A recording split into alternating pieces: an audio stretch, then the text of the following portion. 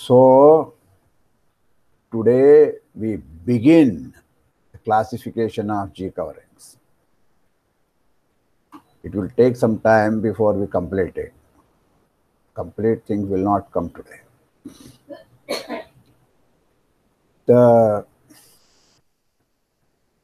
guiding principle here, the guiding or our guide here is the simply connected covering over the base space B. That just means that we are first of all assuming that simply connected covering exists. Okay, so B is a path connected space. P from E to B is a simply connected covering. So once for all, this notation will be fixed. We were going to fix a base point B0 in B and E0 inside E above that. That means P of E0 is B0.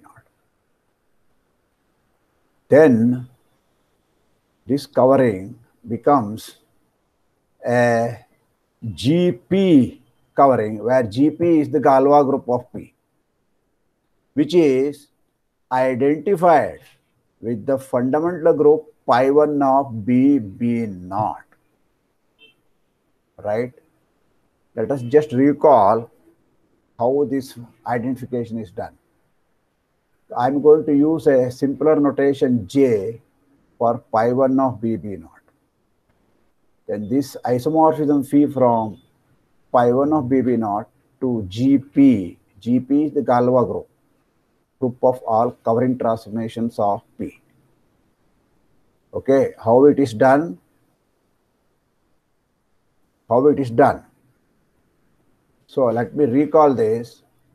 Namely, starting with a loop at B0, lift it to a path in E at the point E0. Look at the end point. Right? End point is in the same fiber. Therefore, there is a G covering, there is a G map, there is an element of G, a current transformation, which takes E0 to the end point of this path. And that G is unique. So omega is sent to, the class of omega is sent to that covering transformation. This assignment is an isomorphism. This is what we have proved earlier. Okay? And we know that under covering transformations, this is the action of covering transformation becomes an even action. The quotient space is precisely B and quotient map is precisely P. So these things we have already seen while studying the universal covering or simply connected covering and so on. Okay. If we change the base point E0 to some other point E0 prime belonging to the same fiber, then the J action of E gets changed because this time you are lifting the loops not at E0 but E0 prime. So corresponding change is just got by take the path from E0 to E0 prime inside E. So that is P of omega will become a loop in B at B0. So the entire action gets conjugated by this element. And the inner conjugation is an automorphism. So the new action is nothing but got by an automorphic change. That is what we have studied last time. Okay. On the other hand, if this P omega represents a central element, okay, this omega is a path now, P inside E, P omega is a loop in phi1, inside B at B0. So if this is an element, a central element in J, Central means commute. Then the conjugation is trivial. In that case, the G covering structure does not change. Otherwise, the G covering structure will change. All right. Suppose now, instead of just changing the base point at the top level, we change it at the bottom level, the B0 to B1 inside B. Okay. Then the corresponding expression for J itself will be different. It is no longer J, but some other subgroup, some other group, which is again isomorphic to J. It is pi1 of B1, right? And what is the automorphism here, or isomorphism given by H tau, where this tau is the path from B0 to B1. So we are conjugating by this H tau. It's a path. It's not a loop. So it's not an inner conjugation. Okay. So under this, again, there is some automorphism of this group. So the action will be, the G action will be different. Once again, corresponds to some automorphism. That's what we have seen. So there are all these change of base points, etc. All these things are taken care in the concept of G covering. We may give you different G coverings, and theorem that we studied two modules behind, that tells you what exactly the changes can be. Namely, all the once the covering projection is the same, then the G actions are different only by an automorphism. So this is the theorem that we have already studied. Okay. Now in the classification, this becomes our central idea, and this itself gets extended. This idea gets extended. Now let us go back to another construction of G coverings. Long back we introduced what is called as extension of G actions, right? So we use that one. Starting with a homomorphism from this fundamental group to any other group G. Take some homomorphism, group homomorphism. Extend the E action, the J action on E is the simply connected covering. That is fixed, okay? To a G action by looking at this E alpha. What is the definition of E alpha? I am recalling it. It is G cross A, the total space, but now we are going to have a quotient here, namely equivalence relation. G comma T times E, where T is an element of J, okay, is equivalent to, is identified with G times alpha T. Remember, alpha is homomorphism. Alpha T is an element of G. So this G and this alpha T are combined inside G. There is a group operation inside G. So this is one element of G, comma E. This is an equivalence relation. And you go modulo this equivalence relation. That is the space E alpha. Okay. So this was the definition of E alpha. On E alpha, G will act from the first factor here. So it becomes a G space. There is a G action on this quotient space now. Okay. So we call have notation E prime to E alpha. Because the action of J on E is E1, it will follow easily that the G action on E prime is E1. Okay, therefore we get a G covering from E prime. Again, if you take E prime itself is a quotient in this way, but now you take the quotient by G action, then you call what you get is the same space B, the original space B, P prime from E prime to B, given by P prime of GE equal to PE. The first factor here, the second factor here, sorry. The first factor totally disappears. Why? Because first you quotiented out by whatever overflow here, then G action will further take away all this. Everything is identified. Okay, so this is a G covering.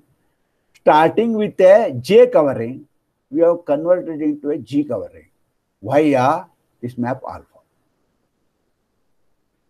Okay, if alpha were isomorphism, then you can treat this as a J covering itself. Okay, both of them are J coverings. The usual map here, E going to 1, comma E, that's a canonical map. That will be a J map. Therefore, it's a J isomorphism.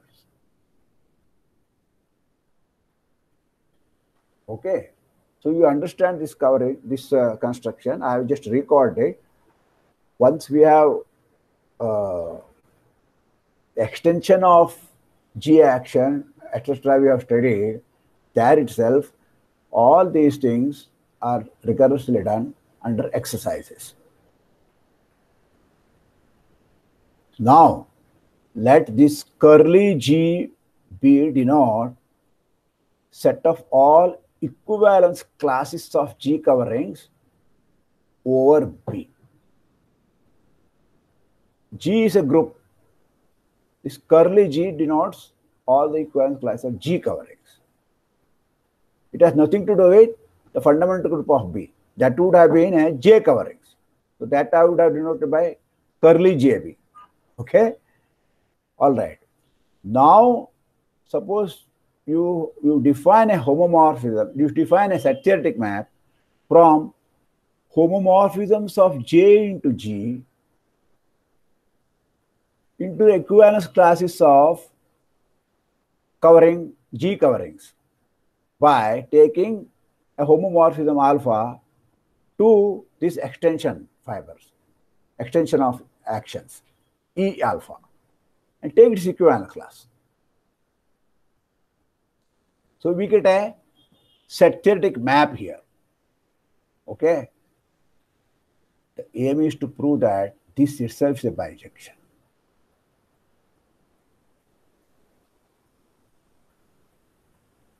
Starting with a homomorphism, we get a G covering.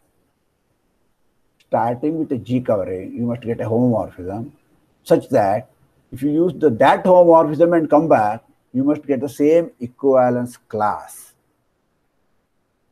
and vice versa. So this must be a bijection of equivalence classes here. Here just J homomorphism, there is no equivalence classes here. Okay, every homomorphism stands on its own. All right. So how do you do this bijection? By precisely constructing its inverse, directly constructing inverse. Therefore, this proof is going to be completely constructive. We have constructed the map mu instead of saying there is a bijection. We are giving you a bijection. Okay.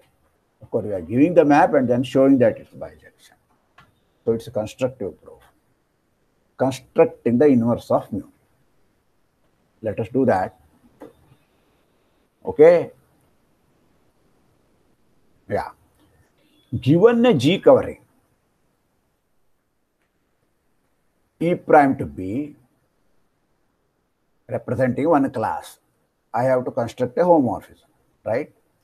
Let us fix a base point E naught prime inside E prime such that P prime of E naught prime is the given base point B naught. This you can do. All right. So EPB is the standard simply connected covering with E naught, B naught, etc. as usual. Once E is a simply connected covering, this is a covering by the lifting criteria, because it is simply connected, this P can be lifted.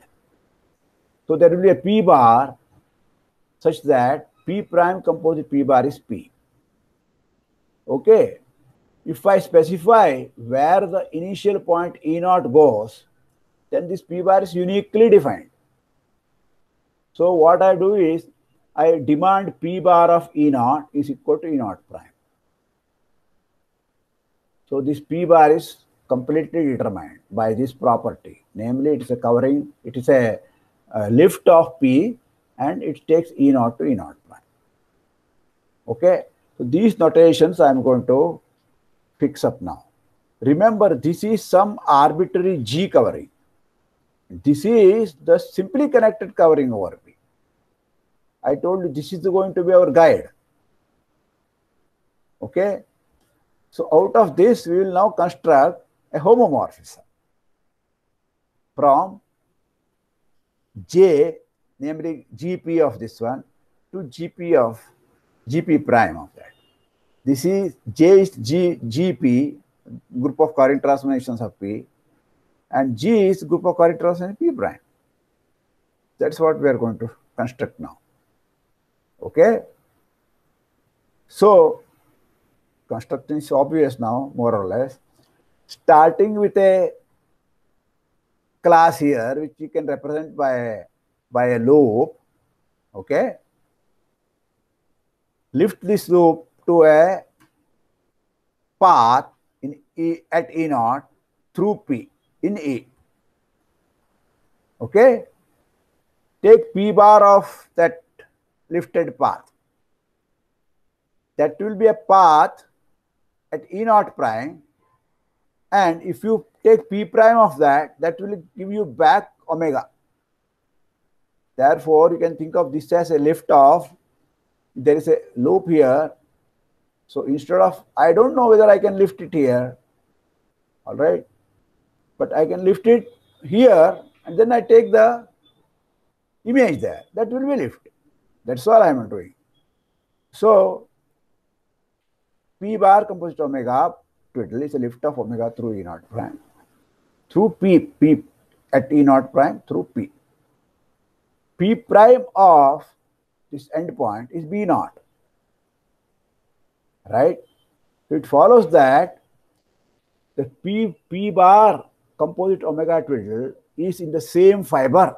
Therefore, there is a unique G such that G of E naught prime is equal to this endpoint. So starting with omega, we have got an element G. This G is an element of capital G. The relation is precisely given by this equation 19. I am calling this G as alpha omega. Alpha omega operating upon E naught prime gives you the endpoint of the lift of omega through P prime, which I write it as P bar of omega twiddle. So this alpha is the function from J to G. There is no ambiguity in the definition because the endpoints depend only on the homotopy class. Endpoint is always the same, no matter which loop you take to represent the homotopy class. Okay, so I am recalling the isomorphism between GP and J here. Okay, I just recalled it just now, but let us denote phi as the inverse of this. Let us see what is the inverse of this one. Inverse of J to this one. Starting with phi, starting with the omega, lift it. Okay, just at E naught. Look at the end point. and that endpoint corresponds to the image of E naught under a covering transformation, and that covering transformation is phi omega. That's a unique such thing. So phi omega of E naught is the endpoint of omega 2. This is the correspondence for the inverse of that map. All right. So if this is the case, you apply P bar of phi omega E naught, okay, will give you this P bar phi omega prime. Therefore, it is alpha omega of E naught prime. Okay, alpha omega P bar of E naught. E naught prime is P bar of E naught. So this equation is equivalent to that. So this will tell you what is the relation between alpha and this phi. Okay, phi of omega, P bar of that is alpha omega P bar of E. This you can take it as definition of alpha. Okay, either this one, or it's 90. Okay. Now you take P prime on both sides. P prime of P bar of phi omega. Okay, what is it? P prime P bar is always P. It's P of phi omega. But phi omega is a covering transformation, so it is P. Okay. So this is just P. Same thing, if you take P prime of alpha omega of P bar, P prime of alpha omega is an element of G. P prime is a covering transformation, is the covering projection. So it's same thing as P prime. P prime of P bar is P. That means these two are both lifts of P, and they agree at one point because of this definition. Okay, at E naught, they are equal. What does it mean? They are equal everywhere. So what I get is, this is to lift substitution. Equation tells you that they agree at P naught. They are equal everywhere. Alpha omega composite P bar is the same thing as P bar composite phi omega. Okay, so this is the equation we have got. This is equation for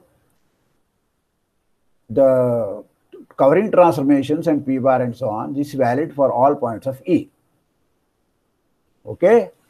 Now, given another element tau, let us say tau is an element of J, bracket tau, you can compose it on the right. Okay. P bar, phi omega, phi of tau. Start phi tau, P bar omega, P tau.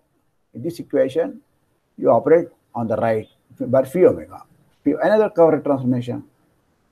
So phi omega, phi tau taken on both sides. So I get this one. Okay. You evaluate it at E naught, you get this equation.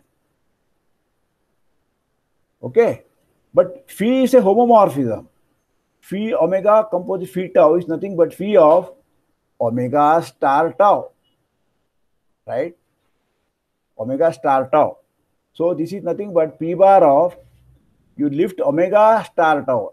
As you know, this is loop composition. Lift it and take the endpoint.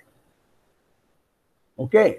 So that is, by the definition in 19, this is nothing but alpha of this element now, alpha of omega star tau, operating on P bar of E naught or E naught prime. So this is the LHS. RHS, what is RHS? This part is alpha tau of this one by very definition. So I will just go. On the other hand, again by 19, P bar of phi tau is alpha tau of P bar of phi. Then I have left multiplication alpha omega. So the whole thing I get alpha omega composite alpha tau. Alpha is a homomorphism. That is what we want to prove. We don't know that. But this composite is equal to P bar phi tau. One hand, it is equal to this one here, and the other hand, it is equal to this. So these two are equal means alpha omega star tau operating on p bar E naught is equal to alpha omega into alpha tau operating on p bar E naught. Now you use the fact that the actions are fixed point free. Therefore, if they agree at one point, these elements must be the same. Therefore, alpha is a homomorphism. Okay. The proof is somewhat similar to what we have done for earlier, right? Due to fixed point freeness, these two will become. So, construction of the homomorphism is over. Corresponding to any G covering, we have got a homomorphism. But what we want is corresponding to the equivalence class here, there must be a homomorphism. So what we have to show? We must show that this alpha is independent of the class. For the whole class, whatever you choose, you should get the same alpha. It is same for the entire class. So that remains to be shown. Let us show that one. Okay. So let us verify that alpha is independent of the G equivalence class. Suppose P double prime, E double prime to B is another G covering. Okay. And F from E prime to E double prime is a G equivalence. G equivalence means it is G map. That is the meaning of two coverings are equivalent, right? So you have G map F from E prime to E double prime. I can assume that E naught double prime is equal to F of E naught prime. This is the base point I am choosing. Base point I have to choose. Okay, so that is the base point for E double prime. Then what happens? P bar is there, you compose it with F, that will play the role of P bar for the P double prime. Remember, we are using P bar for all these from E to E prime. Now you compose with F, you get E to E double prime. This F composed P bar will play the role of P prime for E double prime.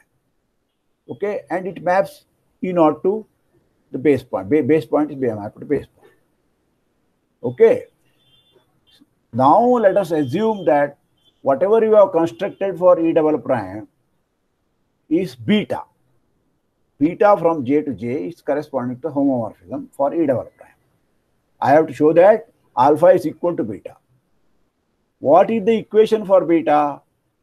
By definition, this 19, what I have got is beta omega of E naught double prime is F composite P bar of omega twiddle F. Because this is the lift of omega in E double prime. So its endpoint defines beta omega.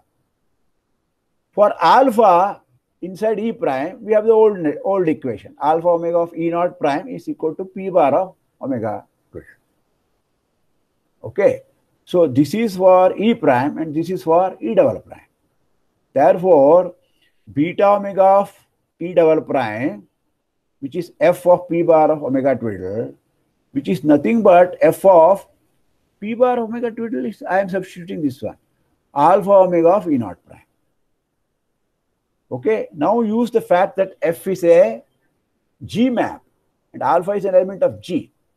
So this alpha omega comes out F of E naught prime. Okay, but what is F of E naught prime? It's E naught double prime. So you have beta omega E naught prime, E naught double prime is alpha omega of E naught double prime. Again by G action, which is even action, so fixed point free, therefore this alpha omega must be equal to beta. But this is true for any omega, therefore alpha equal to beta. So what we have done is, we have a map from here. We have a map from home JG to JB mu.